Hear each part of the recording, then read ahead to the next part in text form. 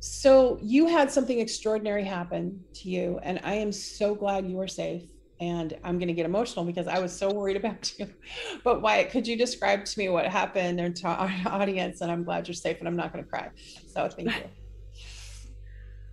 Well, thank you so much for having me on, and that's very, very sweet of you to say. And honestly, I want to preface this by saying what I experienced was just a very, very minor taste of what the people that I have been talking to and interacting with every day have been experiencing for 8 years. But on Saturday night, I arrived here in Donetsk and was here at the Donbass Palace Hotel for less than an hour and was met with an artillery strike directly on our position.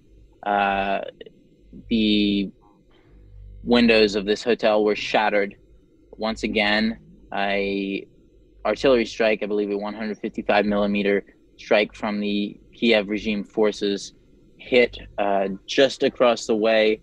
And I will actually take the viewers to go have a chance to see exactly the after effects of this attack by the Kiev regime.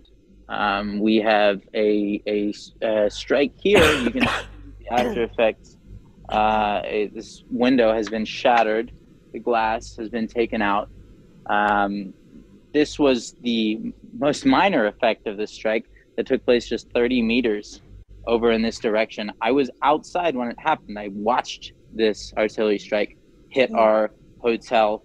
I was about 100 meters away, so I watched in front of my eyes a massive ball of flames and smoke rose up at least 3 stories high directly in front of me. I was, as I said, about 100 meters away. I was blown away. I was petrified. I was terrified. It was like nothing I've seen or felt in my life. I crouched down in the corner and had shattered glass from the buildings around me that was blown out by the pressure of the attack, rained down all around me. I immediately posted the video. I started recording about 5 seconds after this blast took place, 5 to 10 seconds after it took place. I captured my reaction to this. I captured the smoke and the car alarms going off and the natural consequences of an artillery strike on a civilian area, which is, of course, for the people that have been living here, then that's nothing new. This is what they've been enduring for 8 years. But to me, it was very new. It was an extremely new experience, horrific, breathtaking, something that I really don't wish upon anyone. But this is, again, what has been happening here for 8 years in a civilian area to a hotel that is known to host journalists. This is the third time in 2 months that this same blast has been struck by the Kiev regime. It's a clear attempt to intimidate journalists, to stop people from coming here.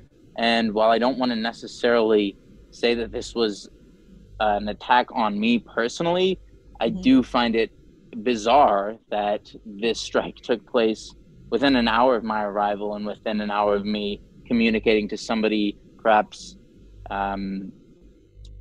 erroneously, perhaps stupidly, and telling somebody my location on WhatsApp, an application that is controlled by Facebook, a corporation that is totally loyal to the United States government. My location was shelled, and it was horrific. And I am very grateful to be alive. As I noted in a post that went pretty viral on Twitter, it's now gotten about 250,000 views. I noted that if I had come back about 30 seconds earlier, I would have most likely been killed by the Kiev regime. So that was my immediate experience upon coming to Donetsk. And the other journalists, the workers at this hotel, we formed kind of a bond of camaraderie after this, and we kind of all hung out at the hotel lobby. We drank a little bit of whiskey and kind of tried to process this extremely traumatic event. And they told me, "Welcome to Donetsk." This is your baptism, and you are now kind of a part of this, and you understand what we've all been going through for 8 years. 8 years, yeah. And